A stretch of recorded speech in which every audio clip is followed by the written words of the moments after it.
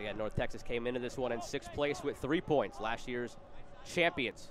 Smith takes it into the box, poked away by Ruiz. Smith wins it back. A chance to send in a cross. He does. Center of the box, headed to the far post. Off that post and in.